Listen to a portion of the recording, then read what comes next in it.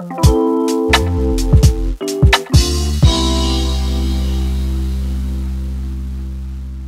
right, welcome Divas to our last Tuesday of 2021. I'm so excited to get to continue in this vein of learning and really understanding how nutrition and the food choices that we make impact our health. And remember, my goal is always to give you a few seeds that are deep in science, that we can really grow some new perspectives and ultimately some new activities. And so I really value your input on if this class is helping you with really application of nutrition. What are we going to eat today for lunch? What are we going to put on our grocery list for next week? Those are the things I'm really hoping that we can embellish on and really provide some insight as to why and how to keep moving forward in the vein of learning in nutrition and education around our health. So what we're going to look at today is sort of a second part, and honestly I keep digging in and realizing, wow, there's even more information I want to cover, but I promised Jose that we will keep building on, and so next week will be a little deeper dive into a couple of the topics from today. But what I want to cover is looking at the phytoestrogens and really how they help overall health and wellness. Now, I specifically say postmenopausal health. Dudes, please don't be offended by that, because really this is an outreach to all of our body parts. Now, specifically because of menopause changes, that we have a distinct change in our estrogen. Of course, men also have a menopause of sorts because their hormone levels change as well. So please know that I'm not trying to not have you as part of this conversation. It's absolutely for men and women. So what I want to talk about today a little deeper is bone strength, of course cardiovascular protection, and then looking at the female cancer specifically, and then the reduction of symptoms that are really a cause of lowering of the sex hormones. You've heard us talk a lot about how the biome influences the way our body metabolizes our food and gets the most out of it. We've learned that there's phytochemicals in lots of foods. And so what I want to look at a little bit today is bone strengthening and some of the research around vitamin D metabolism, of course exercise, not to mention the gut biome as being a really important part of how we understand and mitigate our potential risk and related to our nutrition. And then we'll look at the cardiovascular elements. We're going to look at dietary fat intake, exercise, and of course the impact of fiber. And when we look at the Mediterranean eating style, remember that we're always going back to real foods. And so supplementation is something that I want us to be really careful with. I mentioned that last time in our class because there's so many unknowns about supplementation. So what I always want us to turn back to is how do we develop a grassroots approach in our body of really getting more plant-based foods that allow us to have more fiber, more natural dietary fat intake that provides those essential omega-3s, and how do we understand the difference between the saturated fats and the monounsaturates.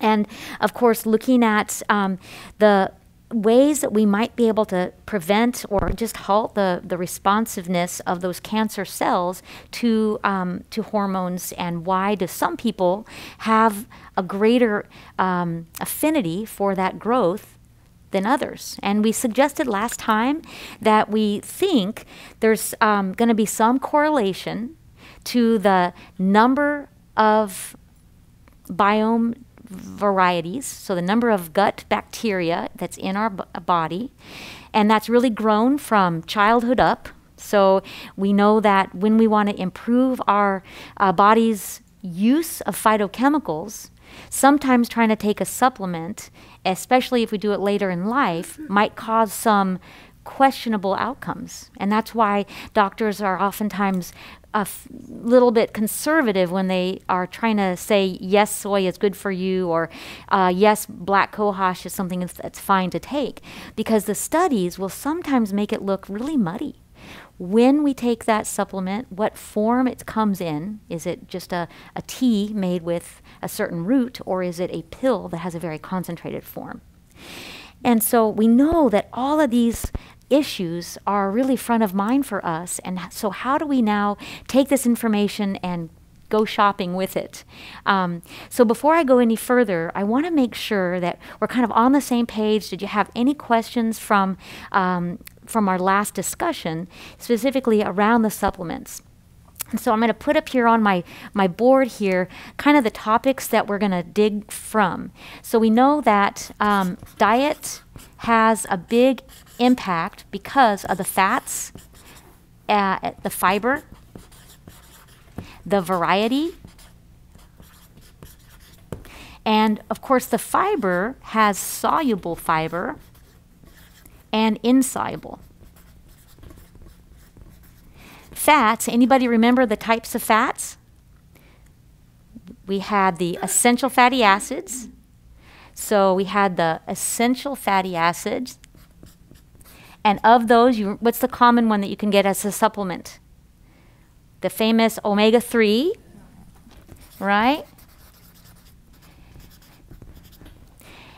So there's lots of fats, of course. There are saturated fats as well as polyunsaturated and saturated fats. So when we look at these different types of fats, the industry has told us that when we think of heart health, we know that for dietary fat intake, we want to make sure that we have more of the, what kind?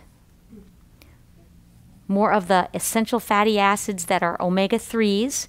Which ones do we want to avoid? Fats to avoid, we want to say, oh, saturated fats are bad. Saturated gets a bad face, and essential fatty acids like omegas are the good ones. They get a happy face. And so when we think of foods that provide the ones with this happy face, what foods do they come in? We look at the Mediterranean diet, and we know that what's right in the middle? Yes, olive oil, nuts, seeds, fish. So when we go to the ideas around cardiovascular health, around diet that impacts certain areas, even of our gut biome and of our overall health, we know that the Mediterranean diet idea really feeds into the idea of where we get our good fats. Is there a case when we should say, well, what's more important than my Mediterranean diet is I should just take some pills? Anytime you can think of? So sometimes if we see a deficiency, that might be a warranted reason. Sometimes if we see that our familial characteristics, so our genetics, have given us a predisposition to very high levels of cholesterol. Sometimes taking a higher dosage of something will help. Sometimes, not all the time. So taking an insurance is probably not necessary if we're going to believe that our Mediterranean diet's going to take care of us, right? So I always want to make sure that we know our situation, we know our genetics, we know our predisposition before we act, because we don't want just a blanket statement of insurance. That's where, we could fall into some risk. Remember we talked about last week that there's some harm in the harmless. Anybody remember that topic? There's harms in the harmless, and that one of those was, gosh, you could actually hurt your organs if you over supplement on something. Of course, there's cost. Of course, there's also, boy, I've tried everything and I'm still not seeing overall health. So all those reasons are why we want to make sure we know what we're doing and why. But when it comes to diet, I think we can fairly be fairly confident that phytoestrogens are those very wonderful components of foods, and finding fats in our diet are going to be a great way to do it. We also talked a lot about the nuts and seeds. So in addition to the essential fats, what else are the nuts and seeds giving us? Minerals, other micronutrients, and we could list all those cool names like the polyphenols and the indoles and the phytonutrients. Or we can just say, yeah, it has a lot of good components in it. And so I love the fact that there's more to it than just at first glance.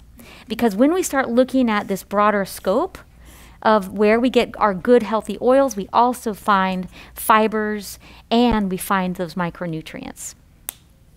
Okay, so as we think of the phytoestrogens and health, and then we look at diet, we know that fats are really key in delivering some of those important components. We also want to look at variety. So if I have a client that talks to me about trying to be healthy and they say, Suzanne, just give me a diet and tell me exactly what I eat. I'll eat the same thing every day. I don't really care. I just want to be healthy. What do you think my answer would be? Exactly. No, don't do the same thing every day. Variety is super important. Remember the challenge we talked about in the last several sessions? We said, let's see if you can get 30 different plants in your diet every day. Wow. And of course, everybody had, jaws drop and thought, there's just no way I'm going to be able to do that. That's craziness.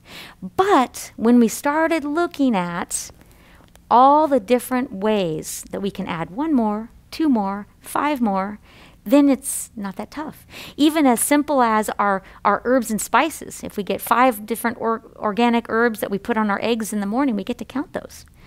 So as I dig deep and I want to answer some questions around the association of plant-based foods and the cardiovascular health, I start looking at a meta-analysis. So last week we talked a lot about how do we understand a good research article.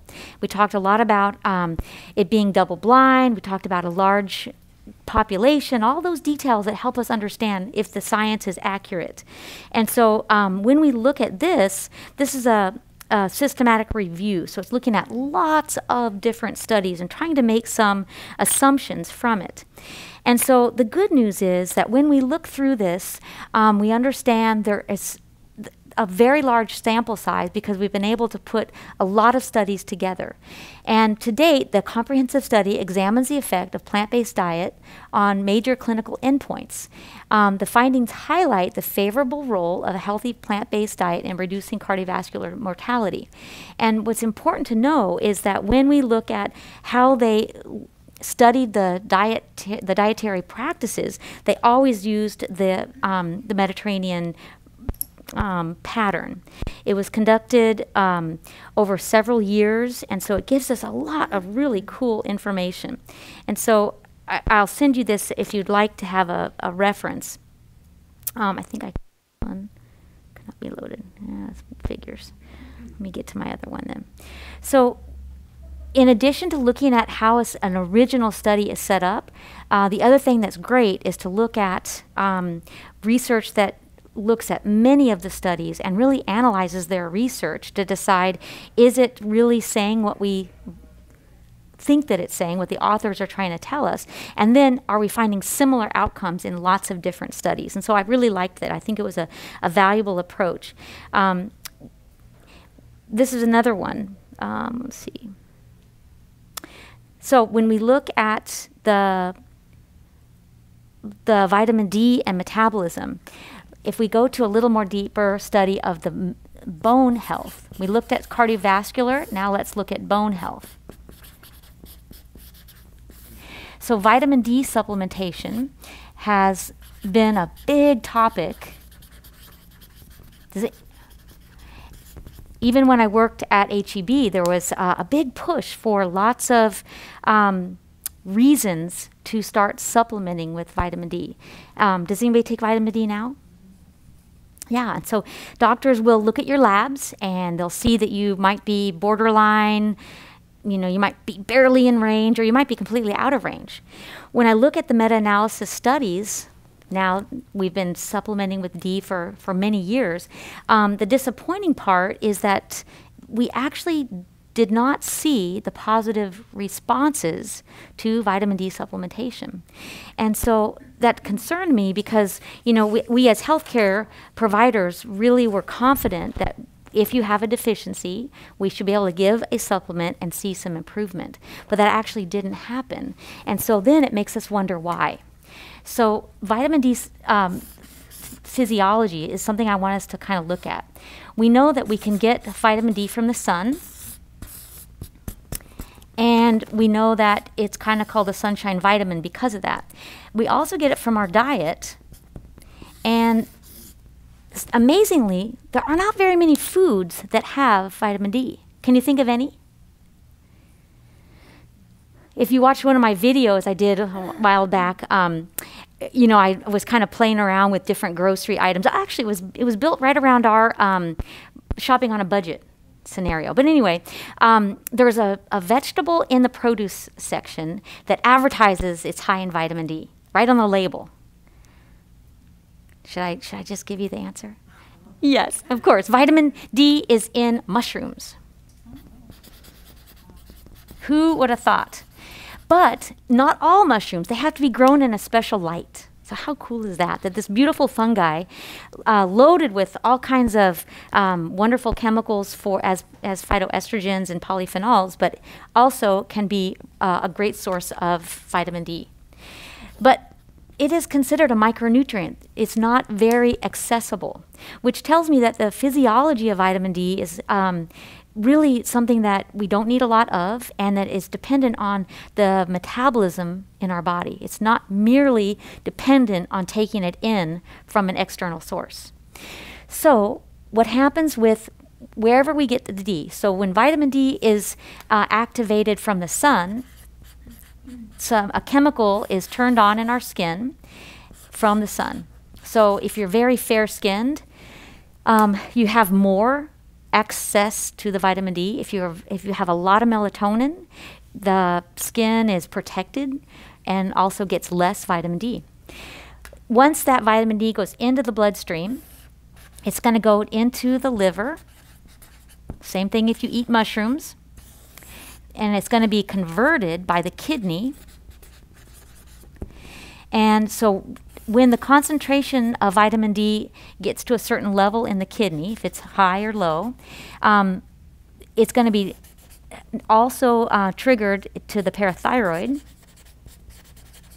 which is another endocrine. Oops, I got lost again. That's okay. We'll leave it out. The parathyroid hormone also is going to activate the skin and turn up more responsiveness from the sun and make the liver make more. There's nothing that says, gosh, I have a craving for vitamin D. It doesn't tell us that, right?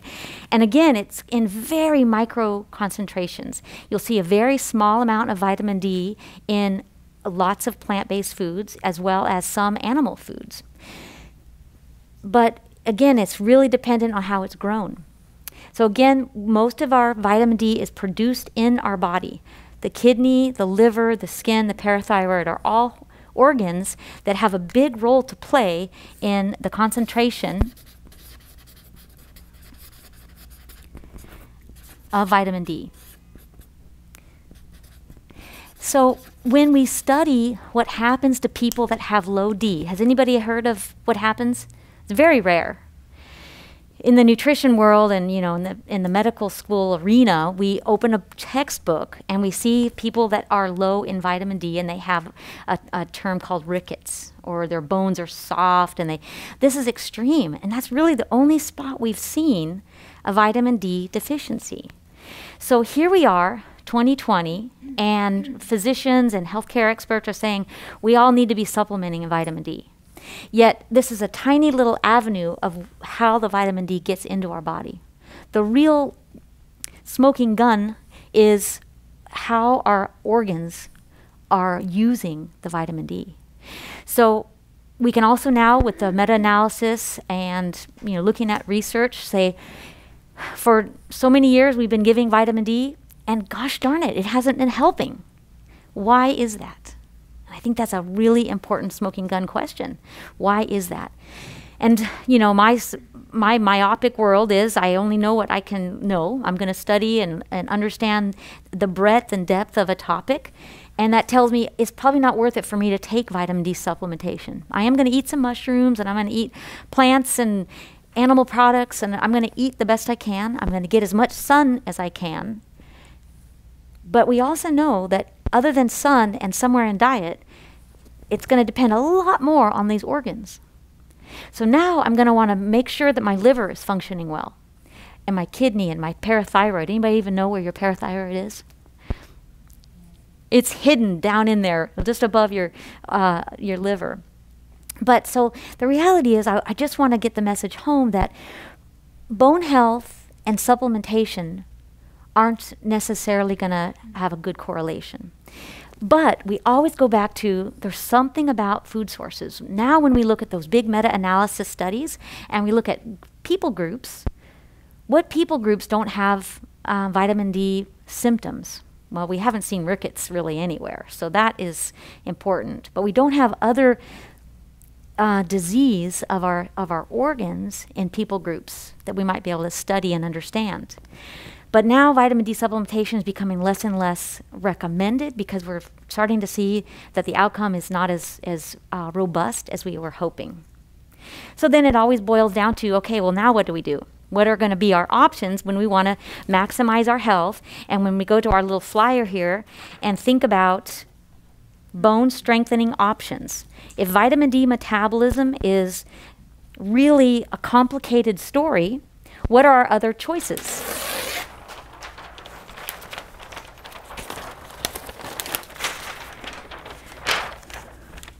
When we think of other choices, well, we know that exercise has an impact, right? So now we're talking. All right, now we're back in the playing field. Oops.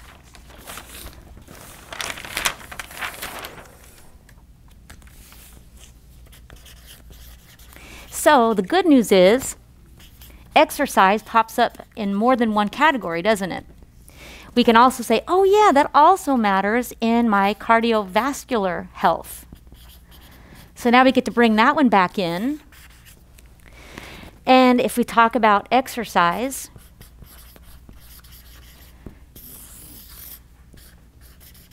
now we're saying, okay, well, I don't have to look at too many studies to know that exercise seems to have a benefit. What benefits does exercise give us?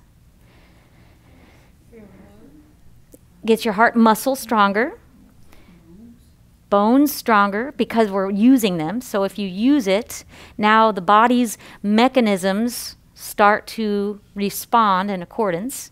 So when you put stress on your heart and you put stress on your bones, our body is so amazing that it uses the building blocks that we give it, and it makes the bone stronger. So we know that exercise is a stimulus for change. It causes increase in bone laying down of new tissue, so bone new growth, and it increases muscle strength, specifically of the heart. Not to mention, it burns calories. So all of these things we already know. I mean, we could go on and have such a long list of what exercise does for us. Now, let's take it a step further and think of people groups. How many countries around the world have organized aerobics classes? Not many, right? When we think of the hundreds of countries in our world, organized exercise is not something that is commonplace. Really, it's only in the westernized culture where we have lost our ability to need exercise, right? And I'm only going down this path because I want us to think about what is exercise? What is the phenomenon of using our body, that stimulus?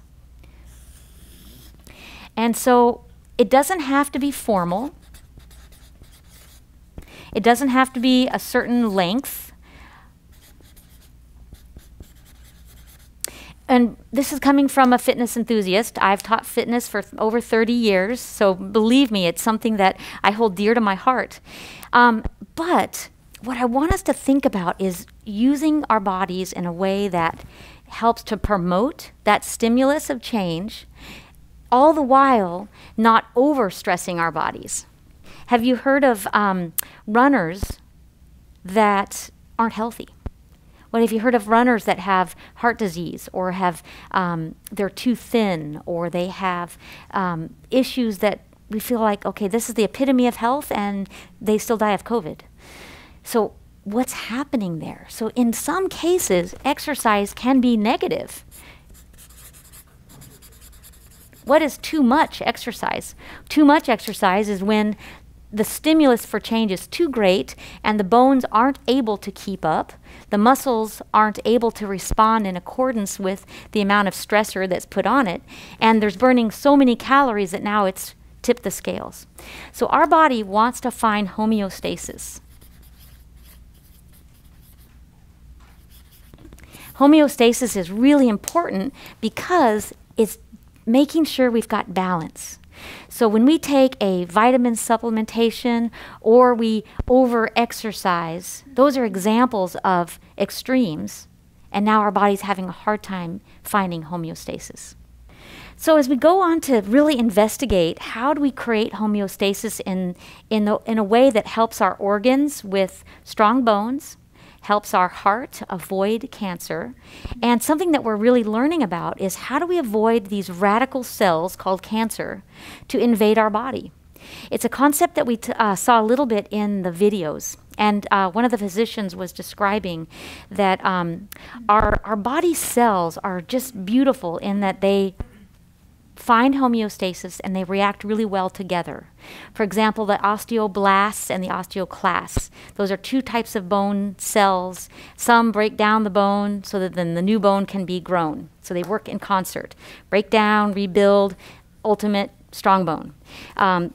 There's other cells that slough off. And so the epithelial lining in our gut, old cells will slough off and new cells will come in. And they just work together in a very wholesome way to get homeostasis. A cancer cell is in it only for itself. It grows fast, it hogs nutrients, and it grows uncontrollably. And by whose standards? You know, who knows why that cancer cell grows, but something in our body normally is going to take it over and kill it, the macrophage and the different immunoglobulin cells. For some reason, our immune system is not as strong as it could be, so it isn't able to fight it off. What I want to talk about here in this little diagram is how we see the big picture. When we have the development of the microbiome and the development of, say, osteoporosis or out of balance, what we know to be true, and let's define the overlap. So we know that BMI, so the body mass index, has a big role to play in whether or not our homeostasis is impacted. Of course, there'll be genetics, so some things we can't change, but something we can change, like if we have excessive use of alcohol, of course, physical activity has a good impact. How about chronic inflammatory disease or some kind of inflammation markers? So, you know, we learned from the other videos that sometimes our mood and sometimes our level of stress can really cause some irritation in the bowel because there's that enteric nervous system. So we've got this important interplay of our gut biome and our psyche, how healthy and how vibrant and how able we are to react and work in a stressful environment. So chronic inflammatory disease could certainly have an impact because of our gut biome and how well our body is able to fight off the imbalances that happen, so osteoporosis and heart disease and even cancer. Of course, diet. So diet, physical activity, These things we can change. Body mass index, we have an impact. We have a way to control that. Some things we can't change. So the interaction here is important to see where that overlap is. Now, when we start to impact our biome, a negative impact would be how many antibiotics we have taken. Remember, we saw that in one of the videos, that early on, how often we have antibiotics seems to decrease the variety of the gut biome. And so that makes it harder for our bodies to be able to manage our external stimulus. And so having a healthy gut biome means we have a stronger immune system and we have a stronger ability to maintain our osteo strength, so our bone strength, as well as our cardiovascular strength. I have a friend that's an RN in the ICU for babies. So she's delivering babies all day. And I asked her about the number of C-sections, and do the moms get the option to have the swab of bacteria from the birth canal given to the baby? Because I thought that was so unusual. Both of my babies were C-section, and of course I never had heard of such a thing. And she said yes, that they do offer it, but that the moms have to know to ask. And I thought, how come the moms have to know this?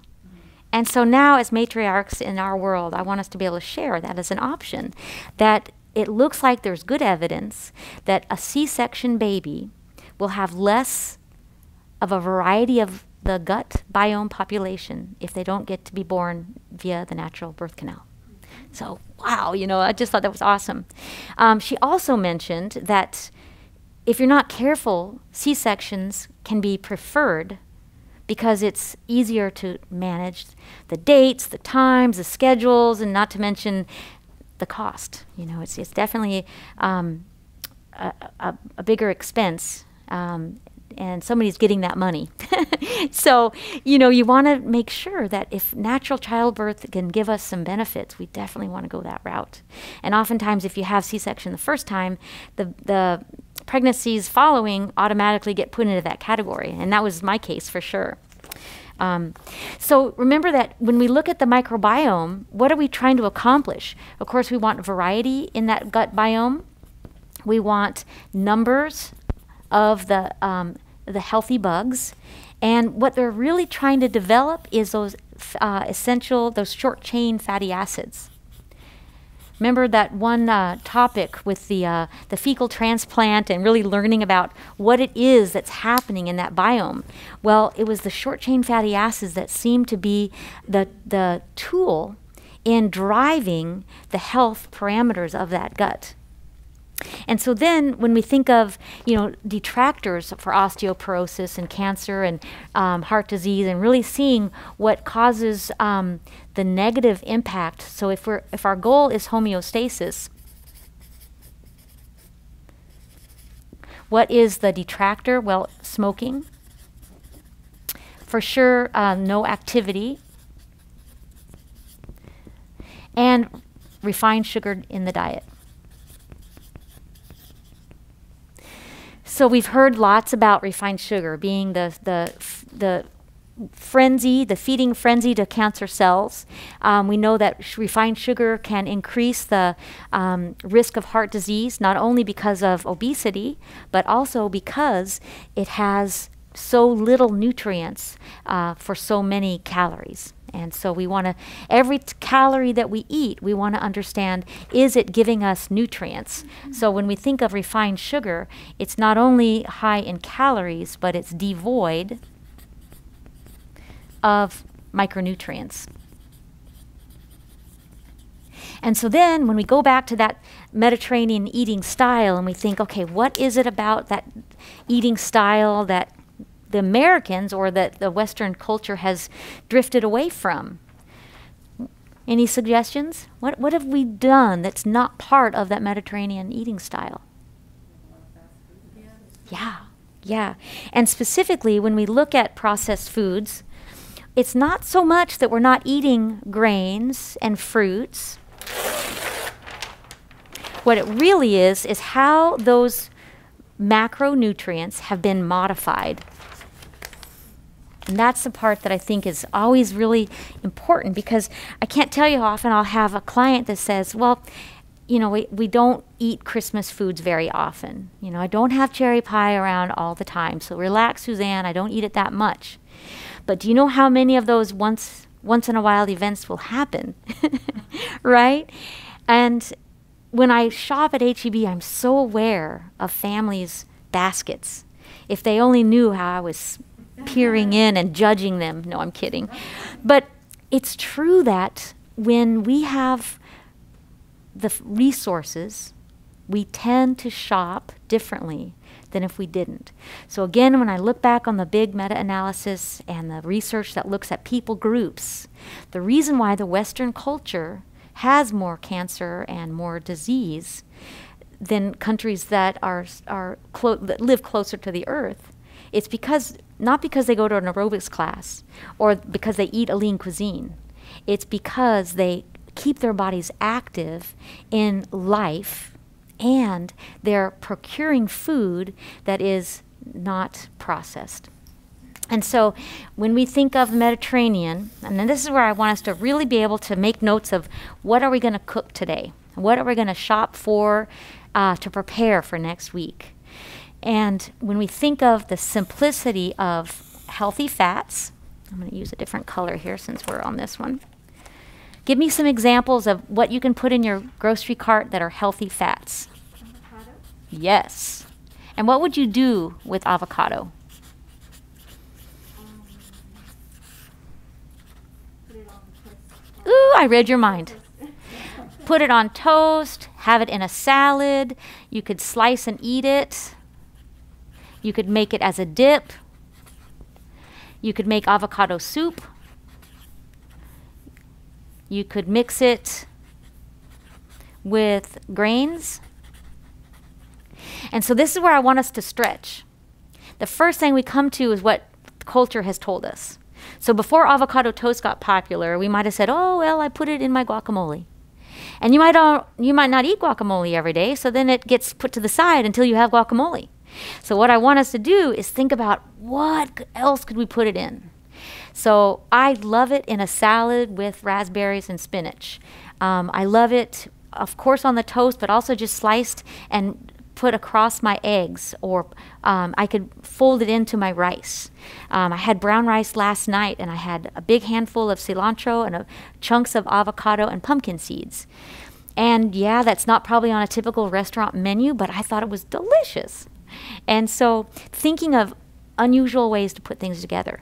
And the reason why I could rattle off the brown rice is because I have now been freed of my fear of rice being a bad food. And rice falls, of course, into this Mediterranean pyramid. So down here, when we think of complex carbohydrates, yes, of course, there's fruits. And people will still say, gosh, if I have cancer in my history, is it okay to eat fruit because it has sugar in it? And so what I would say is a bowl of fruit is good. A sprinkle of fruit on your salad is better.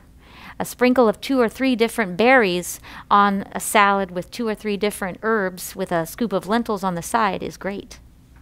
And that's exactly what we're talking about when we say taking a food from good to great. It's good, but how do we make it great? It's the company that the food keeps.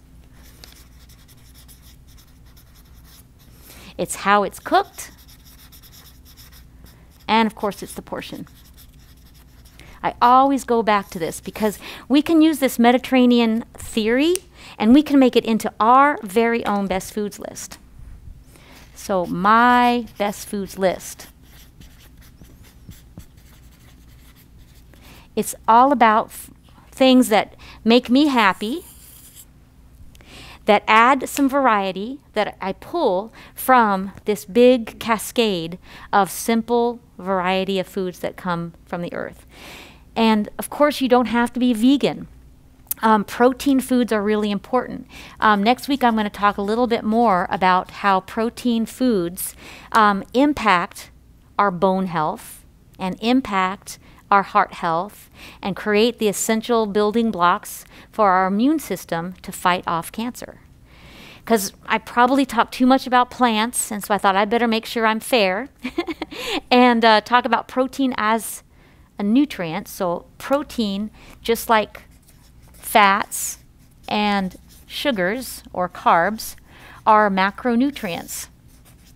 That just means those are the building blocks that our body needs in order to create homeostasis, in order to make sure our organs are working really well so that we can turn vitamin D from the inactive form that occurs in our skin to the active form that now helps keep our bones strong and helps to run our immune system and helps our healthy metabolism. Because remember, we've already said, gosh, supplements don't seem to help. Why is that? That's because just taking the pill doesn't make all those other organs run optimally and really live in homeostasis. What we need to do is go back to where are we getting our proteins, fats, and carbs, those macros, so that they have as many of those micronutrients as possible. So macros are, of course, important. Micronutrients, what do I mean by that? I mean vitamin C, vitamin A, vitamin D, vitamin K, and then all those fun new terms that we're learning about, like polyphenols and phytochemicals. We'll just group them together. Because, of course, we know a lot about the micronutrients of the vitamins. That's where the USDA has really talked to us about where we get our vitamins and then kind of develop this list and say, well, if you don't eat enough fruits and vegetables, you better take a multivitamin just in case. But they're missing this amazing and huge category we now are learning about, and that's the phytochemicals.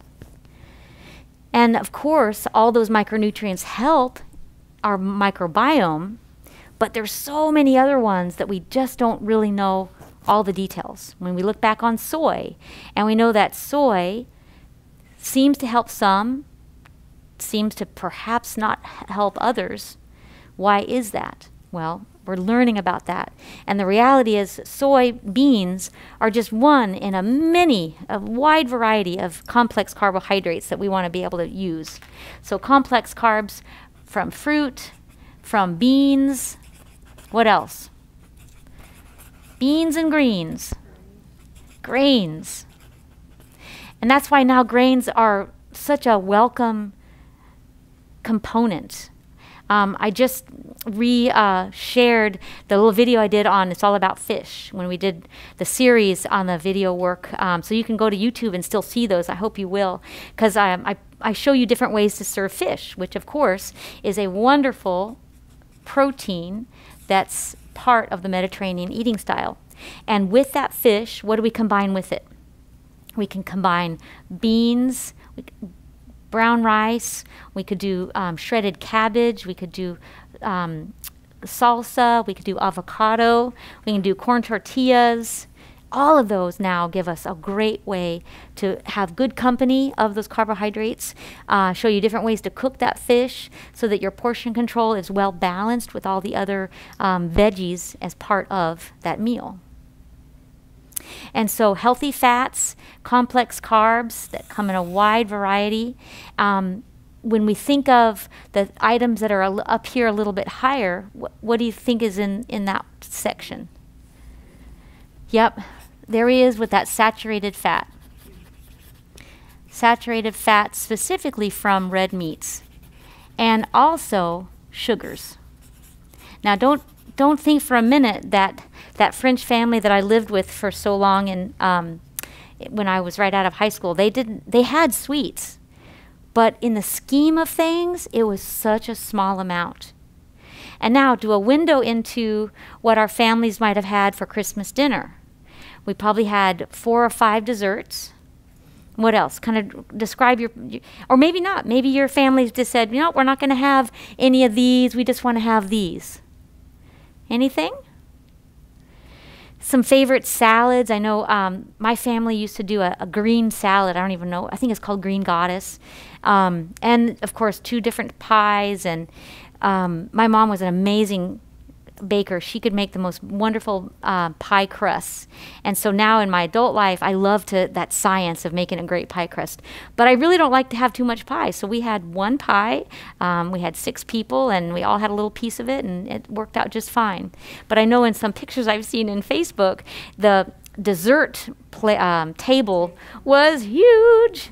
And not to mention the candy canes. And, when my boys were little, we always had a heated discussion on what went in their stocking, because I wanted to do one thing and my husband wanted to do candies. Go to Costco and get a whole bunch of candies and put in there. And I didn't like that idea. But that's tradition, right? And so our culture has steeped our thinking in what it means to have a special, abundant holiday. And in our world, a special and abundant might mean a whole lot of this. In the Mediterranean family, they're there, but there's a lot of other things too. Another thing that the Mediterranean people use a lot more than perhaps we do is cheese. So that kind of falls in here. Of course, the nuts are one that I really love, and that's in that same kind of ballpark, kind of in the middle. Again, below the all-important olive oil. So whether we have the culture that pushes sugars or whether we have the culture that pushes a wide variety of foods is, I think, where we have our most opportunity. And going from good to great means that we can choose what kind of poultry, what kind of fish. We can also look at maybe instead of always doing chicken, experiment with another kind of poultry. So there's turkey. Yes, I love those. And then learning how to cook them so that now we can add in more and more of our vegetable plants and herbs. So 30 a day is still an accomplishable goal. So if we put a day in the life of this, knowing that we want to think of bone strength and cardiovascular health and warding off cancer and warding off the symptoms that we feel when our hormone systems shift, what would that day look like? And so that's what I really want us to end with, is a day in the life of 30 a day, improving our bone strength by not necessarily looking for vitamin D, but also we want to look at micronutrients, and we want to look at balance. Balance of exercise, balance of healthy foods, because ultimately we don't have all the answers. And we know that if our liver is functioning well and our pancreas and our skin, all of those components help us get the ideal metabolism to make that vitamin D active. And then, of course, for cardiovascular health, we want to make sure that we have balance. So plenty of exercise, but not so much that that becomes the all-important checkoff that now we have the risk of over-exercising. We also want the healthy fats, fiber, and variety. So just as a wrap up for kind of where our focus is, the other part is with those symptoms that are really noticeable when we age and our hormone levels are challenging us. We know that we have a little bit harder time with sleep. We have a little bit of harder time with ideal body weight or maintaining your ideal body weight. Of course, temperature fluctuations, we'll call them hot flashes. I guess guys don't really have that one, lucky you. But those symptoms are all going to be really played on with that homeostasis. And so as we create our day, I want us to be thinking about how can we create our ideal day for our gut biome, as well as our ideal body weight and getting those nutrients in. So what should we have for breakfast? Did anybody try the multigrain cereal that I challenged you with a while back? The Central Market Great Grains. It's a little bag. Well, there's two. The little bag of Great Grains. I did a bulgur cereal. There's also Bob's Red Mill does a multi-grain cereal. So just trying to get more grains. Oatmeal is fantastic. So if that's your go-to, take that one from good to great and add in your chia, hemp hearts, your flax, maybe some organic dried cherries. Instead of a sweetener, maybe a sprinkle of maybe some fresh berries. So that would be a great grain to go with. Bulgur is just a new one. And I was thinking of you guys, so I made it, and I loved it. I used fresh ground star anise and allspice and cloves and fresh raspberries, and it was so good. So that was my breakfast. So, yes. Raspberries, mighty seeds. Okay, and then for beverage, you could do tea or coffee. And then for afternoon snack, for mid-morning snack, let's do, what should we put in our mid-morning snack? Fruit. Yeah, give me an example. What kind of fruit? Okay, so let's do an apple, and let's add something to it. There we go. And just for fun, let's try cashew butter. Just because it's different. We're expanding our variety. If we can get 30 a day. And then maybe for lunch, what should we do for lunch? How about spring mix? So our spring mix has to have at least 5 different lettuces. You know where I'm going with this. I'm going to get to my 30. Okay, and then we're going to have avocado. And we're going to have sunflower seeds. And let's do a walnut oil. Ooh, I'm getting up there. Walnut oil, and let's do, have you ever tried some of the sprouts? Some of the little micro sprouts? There's some really good ones now. Broccoli sprouts, I just tried those. They last really well in your fridge too, as long as they don't get wet. And then should we put a little slice of tuna or maybe some salmon on the salad? Or do you think it's good the way it is? Either or. Okay, let's go ahead and put a slice of tuna on our salad. Afternoon snack, what should we put in here? You want to do, we didn't really put dairy in here, and I know dairy is not a big part of the Mediterranean, so it's up there fairly high. And of course their favorite use of dairy is cheese and then yogurt. Cheese is down a little farther in the pyramid because cheese is part of a really regular segment of the meal, but yogurt is a very common snack. So we'll put that in there. In the Mediterranean diet, do they use more than feta? Because that's usually what I see with feta. Yeah. Do they use, I know I don't see a lot of yellow cheeses. True. That's such a good point. Not the yellow, but they do use heavily aged and fermented, and of course the feta is a little more in the Greek regions rather than the northern parts. But yeah, I mean, feta is a great one. In fact, you know, I don't want you to be too afraid of putting different kinds of fats on your salad, because of course you're going to put at least 4 or 5 handfuls of greens in there, right? Of course we are. And then for your afternoon snack, yogurt and maybe some almonds. And again, I want you to get hungry. So I don't want you to look at the label and go, how much is a portion? Oh, it's 6 ounces and a 1/4 cup. Okay, that's what I should have. No, no, no, no, no. Start with what you might feed your 5-year-old. And I'm serious. Start small. And then if you want a little more, you can always have it. Lastly, for dinner, let's do our quinoa. So another grain. And we're going to dress that with maybe some herbs like arugula. And maybe we'll put in some garbanzo beans for our protein. And maybe some edamame. And I'm sorry? And more avocado. Yes, because we don't want the avocado to go bad. Surely we didn't eat the whole thing up here. So now we've got to put it down here too. Good thinking. So there you have it. I mean, easily could get into that high numbers. Of course, we didn't talk about how we seasoned our walnut oil, how we seasoned our avocado. We could put herbs on it, is where I'm going with that. And And when you shop for these, just know that the way you preserve them in your refrigerator will easily allow them to last a week. And so now you don't have to go shopping more than once a week in order to eat with a wide variety of foods from the earth.